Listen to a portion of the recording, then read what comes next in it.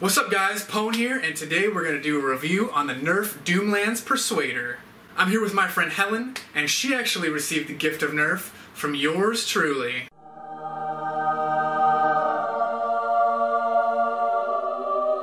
Now Helen often comes to my monthly Nerf battles that I have at my house, and invariably when she shows up, I will eventually get shot in the face, which is why you should always wear eye protection. Not only does it help protect your face, but it makes you look damn cool.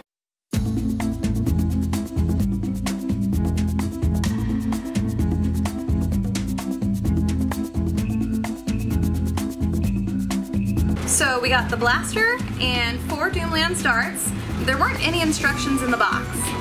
We're going to be comparing the Persuader to the Hammer Shot And the 4 Victory. When we got this out of the box, one of the first things I noticed was that when it's primed, the trigger pull is pretty tough. Compared to the Hammer Shot, which feels like almost no pressure at all, and the 4 Victory, which is still very smooth. Now this could be just because it's a new blaster, but this Hammer Shot has seen very little use. When I put my hands on the handle someplace where it feels comfortable, my thumb has a hard time reaching the hammer, and when I choke up to get to the hammer, my middle finger actually runs into the trigger guard, and it's not very comfortable. Comparing this Hammer Shot spring to the one that's inside the Persuader, this one looks a little bit smaller, so it's pretty likely that the spring is more similar to a 4 Victory spring. It's got a tack rail on the top, and it's got a sling mount on the bottom. The sling mount is cool, but it gets in my way when I'm trying to finger flip it, and that's not cool. Moving on to aesthetics. I really like the vertical roll of barrels. It looks cool, and they've made it compact enough, but you still get 4 shots. Looking at the blaster from the side, it looks very thin,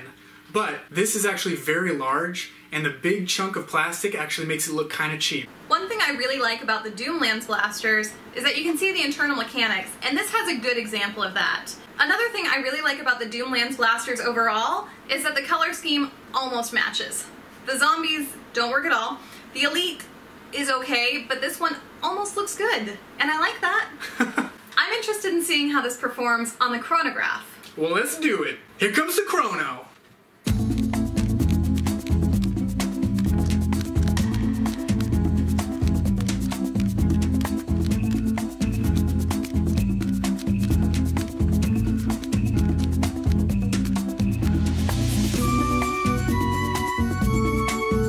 Now using shots fired just from the top barrel.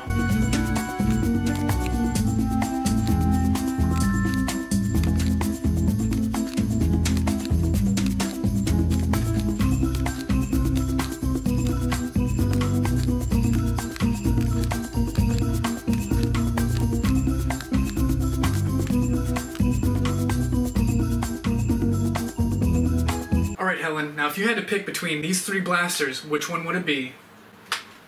The Hammer Shot. It's my favorite. Now the Hammer Shot is kind of on another tier of Nerf guns, but they're around the same price, so I definitely think they can be compared. Alright, now 1 out of 10, what would you rate this? Maybe a 5? It shoots. It doesn't shoot easily. 5 out of 10.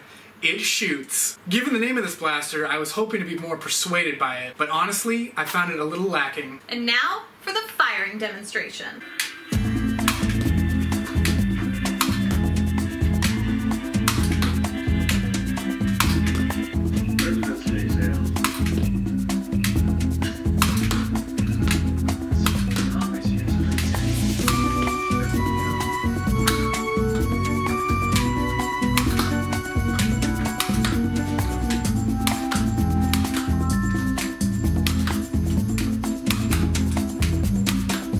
So for velocity, we're giving it a 9 out of 10.